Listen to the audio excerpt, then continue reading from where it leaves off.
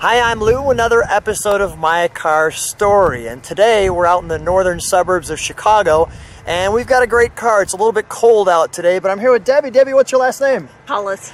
Debbie Powless, and Debbie's got a great car. I'll grab the camera as I usually do. So Debbie, first of all, we're out here, and you have a great car, and you're a car girl. What kind of car do you have? I have a 1971 Buick Riviera GS. It's a beautiful car. It's not very common. You don't see a lot of them. And you also have this one frame-off restoration, and it just came back, so congratulations. And I know that this car has been on your list for quite some time, so congratulations for that. When did you first get this car? What year was that? November 2014.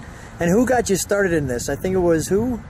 I just started... When you were growing up as a little girl, what happened? Well, my grandpa had given me his 1966 Buick Electra 2 1/4, and that was just an awesome car, and it was like brand new because he took such good care of his vehicles. But I've always loved Buicks, and I had a 74 Buick Riviera. Did I say 74? The 74 Buick Riviera. And now I have my 71, which I'm thrilled to death with. Let's go take a look at her.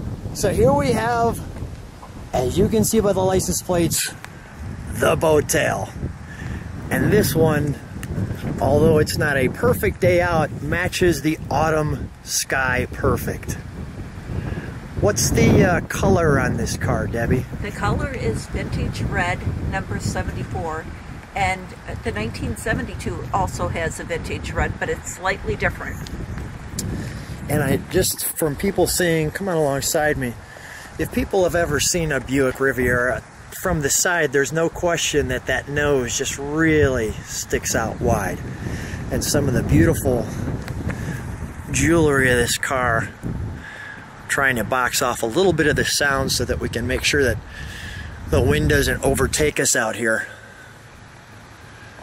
And the GS is the Gran Sport Edition, I believe. Yes, and this is the original wheel well trim. Oh, beautiful. I found a fabulous polisher that brought it back to like new. Wow. Step right alongside with me, and let's take an overall look at the car. And we'll let people just take that in on a nice day like today. Beautiful. The car just blends right in. Had the wonderful venting. And that's only in 1971. The 72 and 73 boat tails did not have that. They changed that, I think, because they were having a problem with some rust issues or something like that. I heard that they were functional, or, you know, just didn't work well. And look at the beautiful boat tail and the angles of this back window. Let's open up the trunk because we do have some things in there for people. So some of the things we have is the original Buick introducing a new set of values. And I won't take you all the way through the book, but right off the bat is the Riviera. They have it on kind of a salt flats, also kind of an overcast day like we have today. But there's the GS version, as you can see. And you can just read some of the details of the Riviera GS. I'll let people pause over that as they need to. The standard 455 engine. Right? Available in the Gran Sport, as it states. The interior seating appointments. Again, I'll let you kind of pause over that.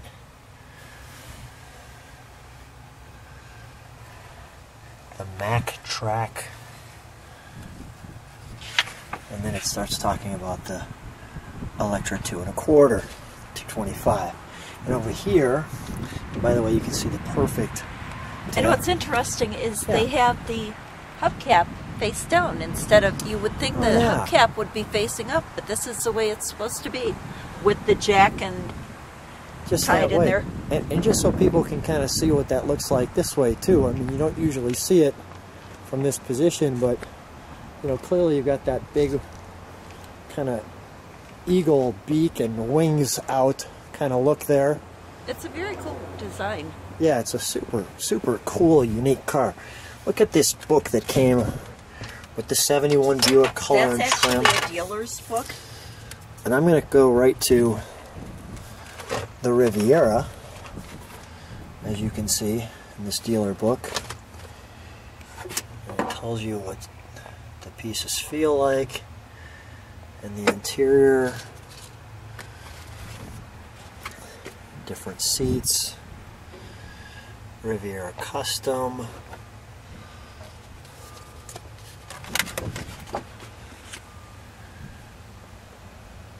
With the fold down, and here you've got the console. Some of the 71 Buick appearance items. Gives you different wheels. I was talking about the Riviera. Wheel options. But you kind of standard, available. We've got the available wheels. Just amazing. Molding options, the steering wheels. This is the one we have on this car. The deluxe steering wheel. Expanded vinyl roofs. Gives you some detail on that. And then it talks about Buick exterior top selectors, colors and interior color combinations, etc. Kind of like that. Okay, so I'm going to, and we'll get to that sound in a second, but I'm going to put that all back together. Put that there. We'll shut this trunk for a moment. Interesting how the key is right in the middle of the R2. Where's the gas? Is it behind the, how do you put gas in it? Behind the plate. So, and it's kind of awkward to get to because you're not expecting it to be hidden. Yeah, it's a little challenging to get there, but let me open the door here. A wide door. Debbie, stay right next to it. Oh, right here? Yeah. So you can see there's a person, there's the size of the door. I mean, that's a big, expansive doorway. You have plenty of entry and exit. And when you put down both of these windows too, this is a really nice ventilated car. Here's the interior, as you can see. Wonderful. You can see out the back window of the boat tail. Really luxurious. That's one of the nice things about the Riviera. Always comfortable. There. The big pull handle. The custom wheel. You notice that a tall man like yourself has this curved dash, gives you room also. Yeah, there's a wonderful separation right in the middle of the car here that says you're the passenger and you're the driver. And this wonderful turned metal feel that you have with that is just wonderful. Always like that in the Pontiacs and the Buicks. You can see on there it says disc brakes. And the AM FM radio, this shifts over to go to AM and FM. Notice how that shifts in there as well. And the clock, just perfect. That's and I enjoy this too. The separation there in the dash. I'll just kind of take that, showing you all the way back how that works. Let's open up the under the hood. Okay. The power locks. The hood is very, very heavy and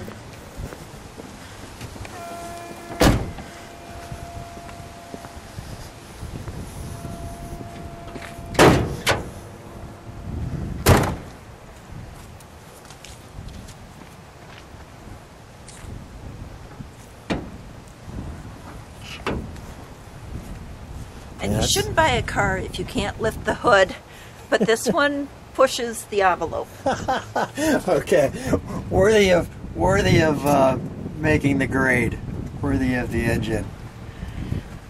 The original guy that owned the car from the late 70s to 2013 sent me that chrome air filter cover, and I had it restored. Beautiful. It's a little dusty.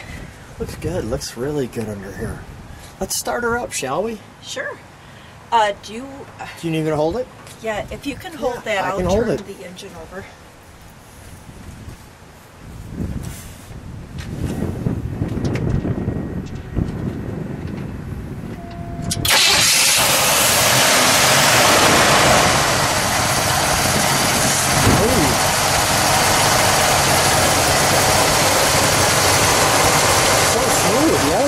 It is.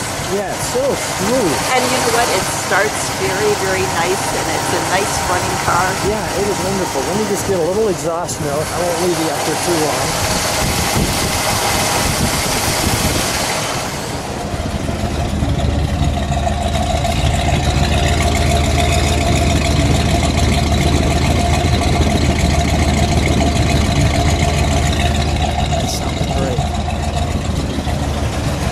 Debbie, let's shut the hood.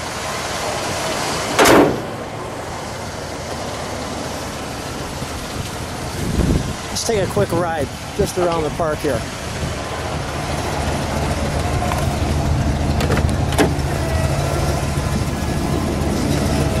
Oh, the Buick boys are there. You go. You definitely know you're in and out of the car. We'll take a quick ride in this one. How's that sound? Sure. Do you just want to drive around the... Yeah, wherever you want to go. Okay. I won't go too far because all my camera stuff's still right, there. I was looking at that. Yeah, I'm not too worried about that though. I'm more interested in your car.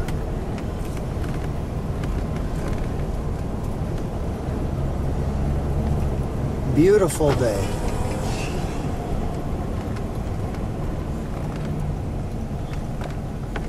Roll up the window a little bit. Yeah, sure. It's cold out.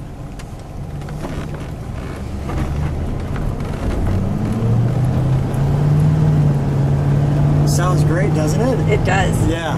How do you like when you're driving this?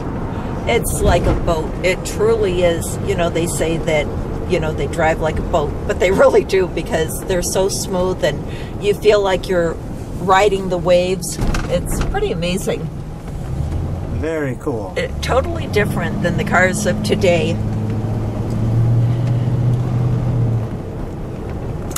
I'm going to turn around here because we don't want to get stuck. What an expansive hood, right? I mean, the hood when you're is looking, huge. yeah, when you're looking down the hood, you're looking down a hood. And as I mentioned, when I have it in the garage, it's 3 feet longer than our big SUV. And that's hard to believe until you see how packed it is. You know, you really have to squeeze it in. Now, I know some people think we're starting it cold. We're not. We've warmed it up. We'll give you a little of that sound right there, a little GS sound. That's wonderful. But you just kind of float over yeah, you float. That is great. Well, Debbie, I am so glad that Grandpa got that caught up in you, that, you know, to be the car girl. And not only that, more importantly, that you've achieved one of your dreams of getting yourself your 71 Buick GS. And not only that, but, I mean, the condition of this car, it's a brand new car for all intents and purposes. I forget that it's not a new car sometimes because everything is really well done.